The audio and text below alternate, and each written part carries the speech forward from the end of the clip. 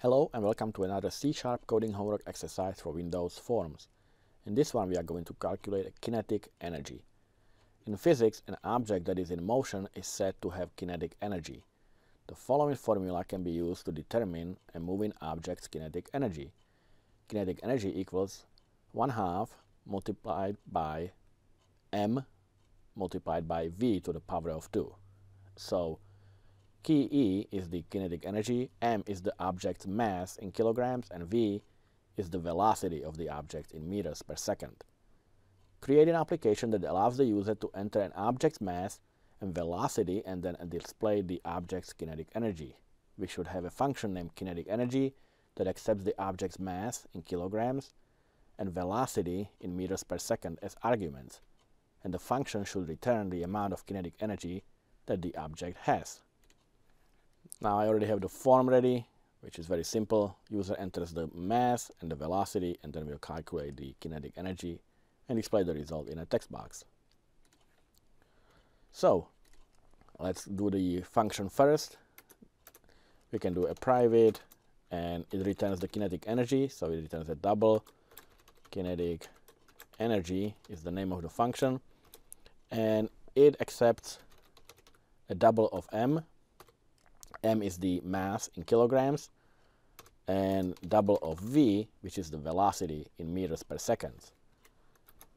And now we can simply return the result of the calculation. So we can do a double key E, and it equals, the formula is 0.5 multiplied by m, which is the mass, multiplied by v to the power of 2. So since it's a v to the power of 2, we'll use a math dot power of 2 will be for the v, for the velocity, and the power is 2 because we do in power of 2.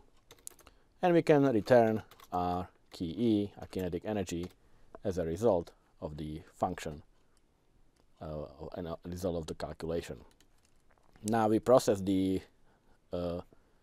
result or the return value in our button click calculate event, and to do that we need to actually supply the m and v, which are the input from the user. So we can create a double called m for the mass and double for v for the velocity.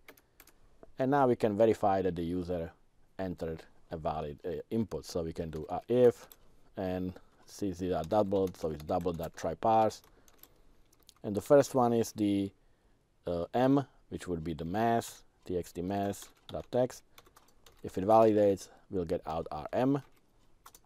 And if the double.try parse, this time it's the velocity text, and we'll get out our v for the velocity. So if this validates, we can call the function. If it doesn't validate, we'll display a message. So it will simply say, we'll display a message box that show, please enter valid numbers. And we can say that it's an invalid input. All right, so that's if it doesn't validate. If it does validate, we can call the function and assign the result or the return value of the function to a variable key E that we are going to create. It's going to be a double. It's a key E for kinetic energy.